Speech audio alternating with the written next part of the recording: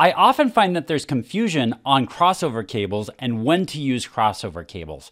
So let's go over the different type of equipment there is out there and when to use a regular cable and when to use a crossover cable.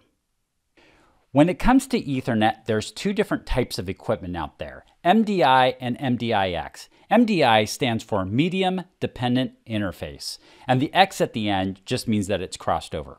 So what I have here is I have two pieces of equipment. I have a computer, which functions as an MDI, and a switch, which has a MDIX interfaces on it.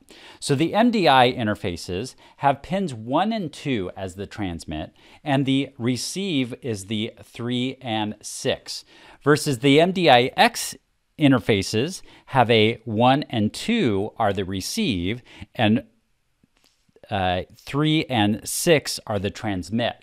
So when you're connecting these two devices, when you have a straight through cable and you connect these, everything lines up correctly. So you don't have any problems. And so most of your equipment that's meant to connect together, and that is switches connecting into computers, in those cases, just a straight through cable is fine. The problem is when we start connecting MDI to MDI equipment, because now if we were to connect this MDI together with a straight through, then the transmits, they're both trying to transmit on the same line, but no one's listening, and they're trying to receive or listen on the same line, but no one's talking. And so this is a problem. So that's why we use a crossover cable. A crossover cable will take pins 1 and 2 and bring them to 3 and 6, and pins 3 and 6 to pins 1 and 2. Now, this computer right here that's talking on pins 1 and 2 is now receiving on pins 3 and 6 and vice versa. And then typically with crossover cables, there's a couple different types of crossover cables, but with our T568As and Bs as crossover cables, then these are all going to be straight through lines from there. So this is when we're connecting MDI to MDI equipment. Now let's take what a network typically looks like. So we have all of these devices on the outside that plug into a switch. So all of these devices are MDI type connectors, where the switch tends to be an MDIX type connector.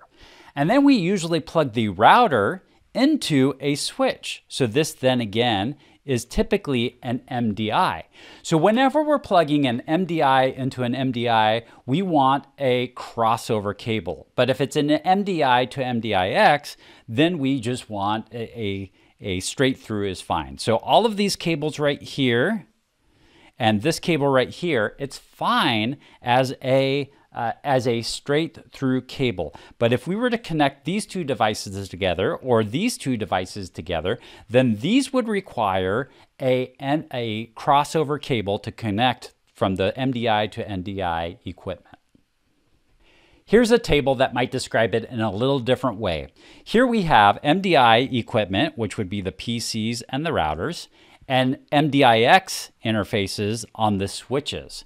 So if I were to follow this through with this table, a switch plugged into a PC is a straight through, and a switch plugged into a router is a straight through. Same thing, switch to PC is a straight through, switch to a router is a straight through. So there we see all of the straight through connectors.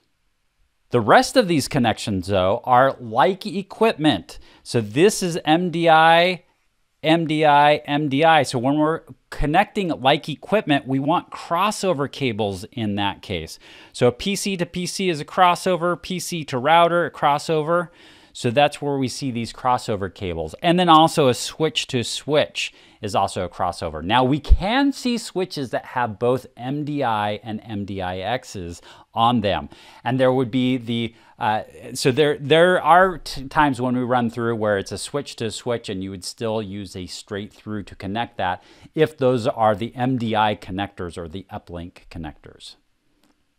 There is also such thing as an auto MDI, MDIX. So let's say this switch right here is an auto MDI MDIX. And so when we connected whatever this device is over here into this switch on whatever port, then it would auto sense and then either change that port to be a MDI or MDIX to adjust to whatever equipment is on the other side.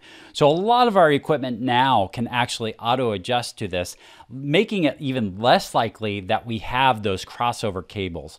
Although every once in a while I'll do run into a case where I still have to use a crossover cable to connect two different pieces of equipment that are the same types of equipment. I hope these videos are really helping you out. If they are, I'd really appreciate you hitting that like button.